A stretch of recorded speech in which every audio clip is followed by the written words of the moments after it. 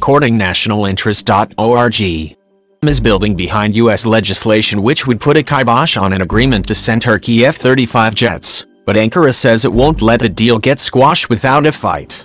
And while Turkish officials have warned that they will take retaliatory measures if Washington doesn't fulfill orders of the stealth fighter, the first deliveries of which are expected in June, Ankara is reportedly in talks with Russia to prepare a backup option.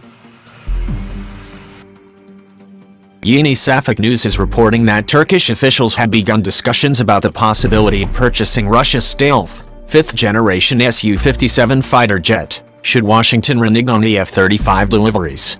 The report did not specify the level of the discussion, and Ankara has yet to comment officially on the matter.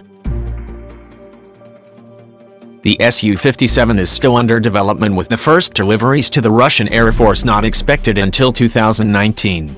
A version of the U.S. bill which could potentially block sales to Turkey has been passed in the House of Representatives, and a separate version was passed in committee in the Senate, but still faces a full vote.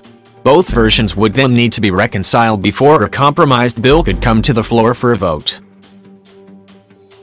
Among other issues of concern, lawmakers cited the Turkish purchase of Russian S-400 surface-to-air missiles in the legislation. There is tremendous hesitancy about transferring sensitive F-35 planes and technology to a nation who has purchased a Russian air defense system designed to shoot these very planes down, Senator Jean Shaheen was quoted by Reuters as saying last week. Reports surfaced over the weekend that Israel has been voicing concerns over the delivery of F-35s to Turkey, following Israel's announcement that it has become the first country to use the stealth jet in combat. According to Haaretz, talks between Israel and the U.S. have centered around software that allows upgrading of F-35 capabilities. Sources confirmed that the issue is part of ongoing negotiations related to the deal with Turkey.